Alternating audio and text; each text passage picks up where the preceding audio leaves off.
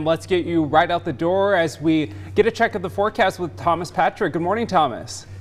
Good morning, Tim. Good morning, Channing. Your morning commute is going to be, well, just okay for today. Still plenty mild conditions out there as our temperatures start from the 40s and we actually could even get in the 50s by 9 o'clock for today. So just look for partly to mostly cloudy conditions across the better part of the inland northwest, but down to the south towards the Lewiston area, we are tracking a bit of some light showers, and that actually will set the stage for a bit more shower and perhaps even thunderstorm activity in the southern portions of the inland northwest later on today.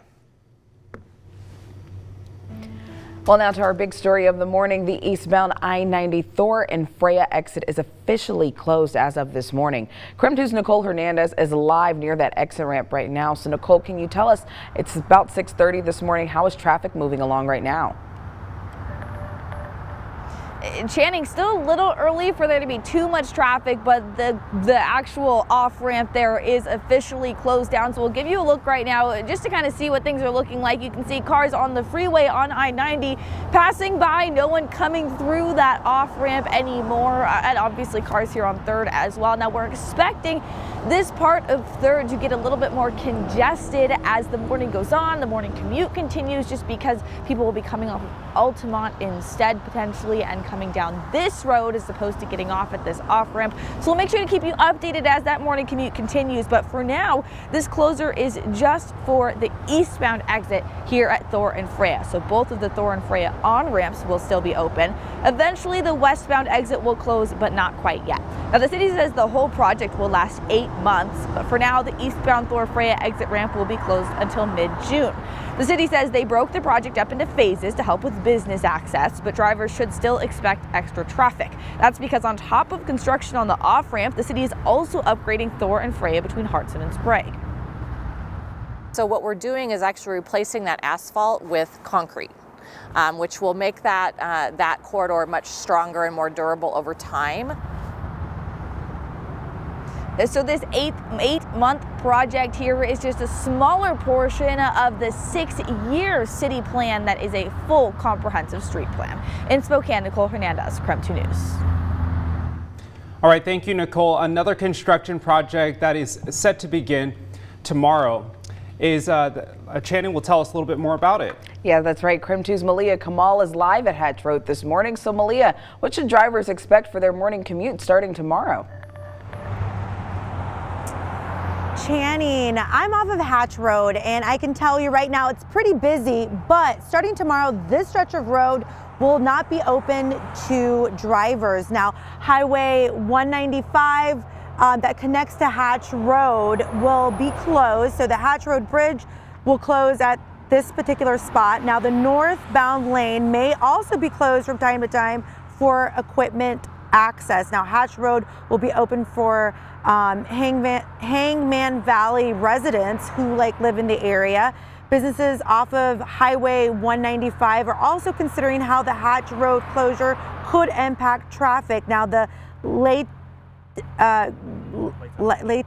Creek just opened Saturday for the season. Now the course closed early last year for renovations. Now the road construction has the course preparing for another change. Now the director of the golf course says that he expects to lose some regulars, but hope that they will be able to recruit more clientele.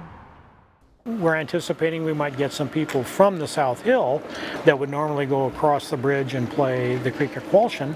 They'll come down here to Latah Creek. So that's what we're hoping for.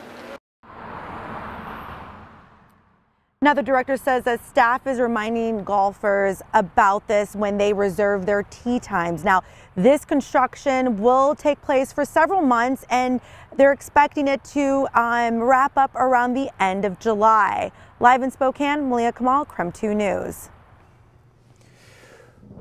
Weather-wise, we are expecting yet another warm day today. It was well in the 60s from this past weekend. We are on track to even already as of this morning, getting closer to sunrise, still standing at 45 degrees in Spokane. Now we take a look at our forecasted high temperatures for today. Mid-60s for the most part across the inland northwest, perhaps a little bit cooler down on the Palouse where there will be some more cloud cover and the potential for some shower or even thunderstorm activity. As you take a quick look at our future tracker, you can see see that there is a storm system that is going to move from the south to the north across the areas of Oregon or central Idaho. Could get much farther north than what that image just showed us. So as for our bus stop forecast, I am going to keep a chance for showers or thunderstorms in the forecast as the kids are heading home. But I think the large majority of us, especially from Spokane and northward, probably do end up staying dry for today. It's time now for your morning rush. More news in less time. A man was sentenced to 31 years in prison on Friday for killing his ex-wife 2 years ago. Nathan Beal was found guilty a year and a half ago. The Spokane County prosecutor also confirmed they are filing a separate murder charge against Beal for killing a man who was experiencing homelessness. The Coeur d'Alene Downtown Association is offering a reward leading to the arrest of the people responsible for vandalizing a statue. On Friday morning, the well-known suffragette statue on 6th and Sherman was spray painted. If you have any information that could help police identify a suspect, call the number there on your screen. Well, yesterday was the second day of the Pacific Northwest Qualifier Volleyball Tournament, and teams from all over the country are here in Spokane hoping to make their spot in the national tournament. The tournament is typically our region's biggest tourist draw. Get this, it's even bigger than Bloomsday and Hoop Fest. The tournament continues next Friday, and that's a look at your morning rush. Two UW medicine doctors are among a team of psychiatrists in Poland putting together a mental health care system for Ukrainian refugees. The group arrived on Saturday. One UW professor says the goal is to provide mental health response skills for children as young as 15 years old, so then they are able to help those around them.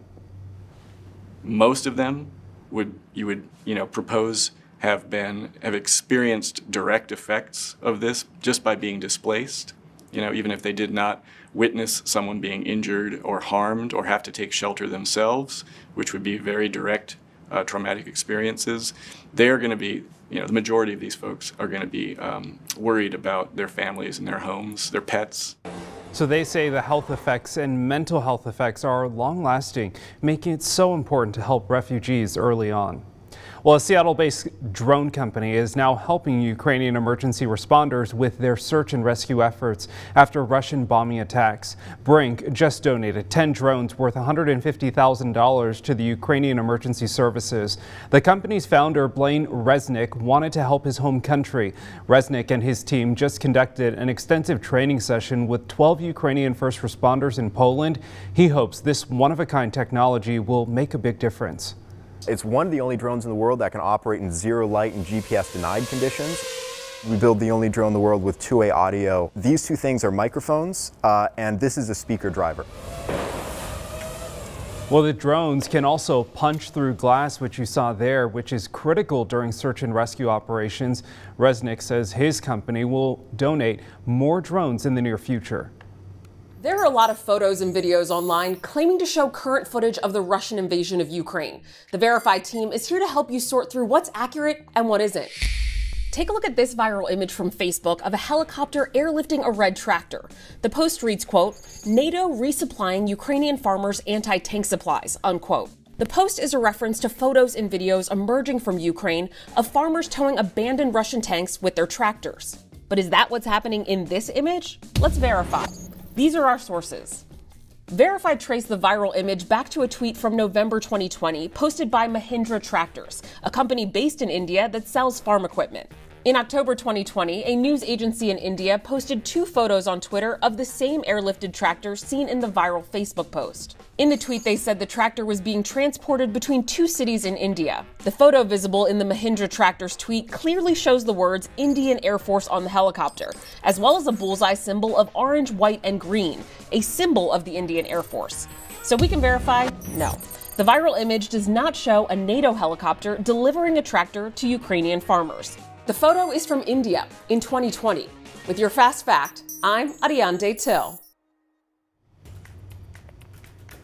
This morning, we are learning more about the death of Foo Fighters drummer Taylor Hawkins. And it's plenty mild out there for this morning, and that'll end up with another day in the 60s, but we are tracking a chance for some showers and even thunderstorms by this afternoon. Well, time for your wake-up call now. With the Oscars on our minds, we want to know, what is your favorite movie of all time, whether it was ever nominated or not? Here's what some of you have already written in. Someone wrote Gone with the Wind, It's a Wonderful Life. No particular order. I think this one came from our director Dylan. The Shining, Superbad, Scott Pilgrim versus the World. Okay, let us know. Couldn't pick one. Let us know what your favorite is. Text us 509-448-2000.